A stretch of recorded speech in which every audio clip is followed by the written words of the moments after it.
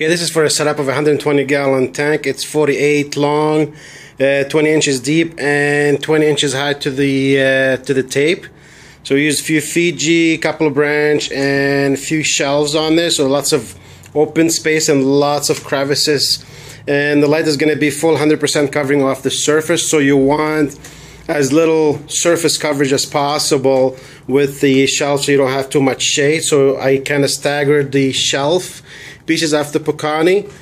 So you can see one here, then you go down to the next one, then off the side you get another one here. They're all coming out of the Pocani, and a couple of shelves or branch on the bottom. You could see lots of caves, lots of movement for the fish, lots of room for swimming. And then I put two shelf pieces here sitting on a tripod kind of look of a branch rock, and behind it is just another shelf and another or a Pocani and a shelf on top of it. And then the far left side you got like a nice looking shelf that's got like an arm that sticks out off the side, so it comes off right out of the piece of Pocani.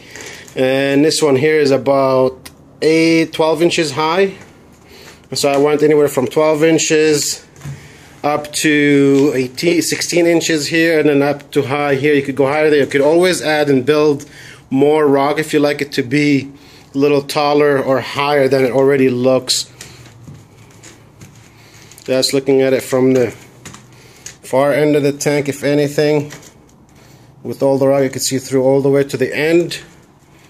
And looking at it from the other far right side of the tank to us, with lots of surface area for fish or anything else that's swimming in there, and lots of space for corals.